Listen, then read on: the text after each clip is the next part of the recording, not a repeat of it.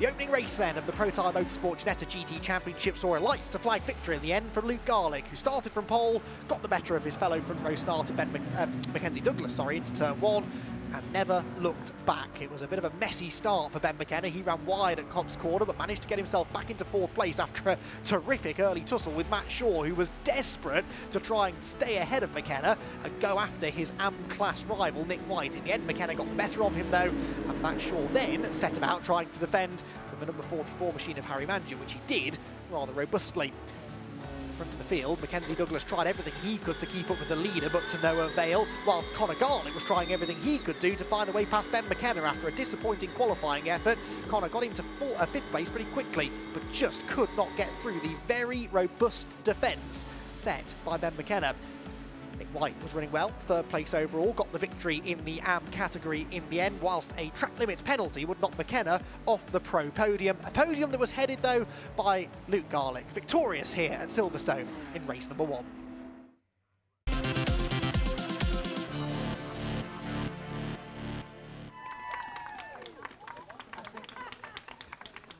Yeah, definitely a good one for my birthday. Had a little issue in qualifying, which meant I qualified a bit lower, but managed to get through the packs slightly, so yeah, managed to secure 3rd place. So is it a special birthday today? Yeah, 21st. There's a big smile on your face. You obviously enjoyed that race as well. Yeah, definitely was enjoyable. It's always nice when it's exciting like that. It seemed to be a real nip and tuck with you and Scott. That was obviously a more enjoyable way to entertain yourself during that race. Yeah, definitely was enjoyable, to say the least.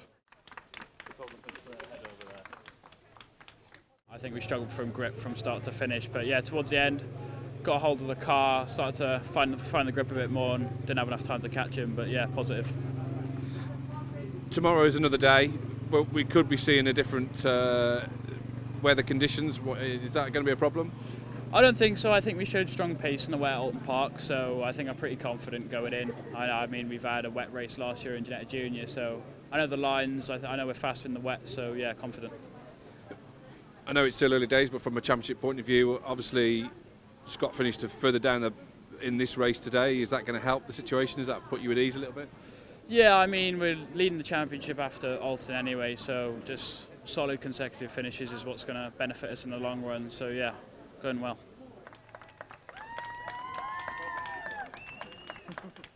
At the end, started to go off a little bit and the gap closed down, but luckily enough, I built enough of a gap in the race just to slightly edge him at the end. But yeah, amazing race, just managed to get my head down and pull away, and yeah, can't really say that it wasn't a good race. All still to do another race this weekend? Yeah, we're starting pole for the next race, so hopefully we can move with the result, but with weather conditions still pending, you know, it's going to be a difficult one, especially if it's wet. But if we carry on the pace that we had today, who knows? Yeah, I gave it a good shot at the beginning to keep up with them. Yeah, really pleased. The pace was really good. You know, qualifying was just what we needed to do, and yeah, to bring it home 3rd overall and P1 in class, couldn't have asked for much more.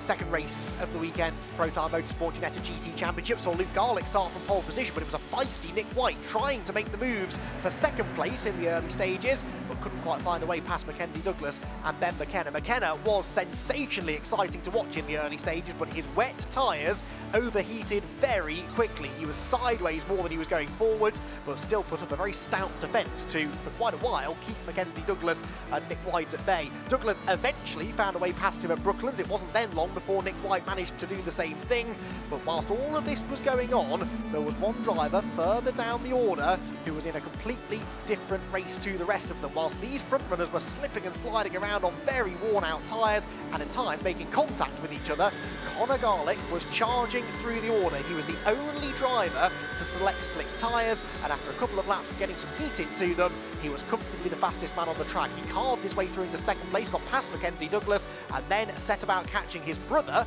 race leader Luke Garlick. He eventually made the move coming out of the loop. There was nothing really that Luke could do, and Garlick went on to win the race by 20 seconds, despite only taking the lead with a couple of laps to go. It It was an inspired tyre choice, but Connor still had to get the job done on those slicks. It was still damp and greasy in certain areas, but he managed to find the grip and went on to claim a dominant second victory of the season to tighten up the front runners in the championship as we head to Donington Park. Positive weekend on the whole.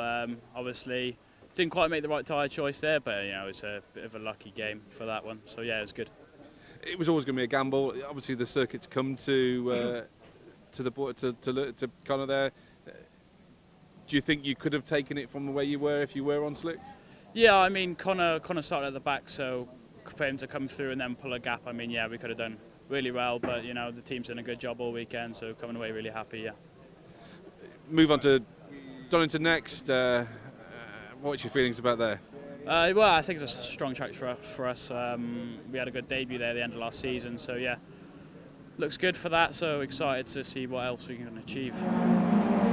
Did feel a little bad for me. No, it was all Connor, unfortunately. Can't put a fault in the drive, and just I couldn't really do much. I was on the wrong tyres, but well driven by Connor, and that's all I can say really.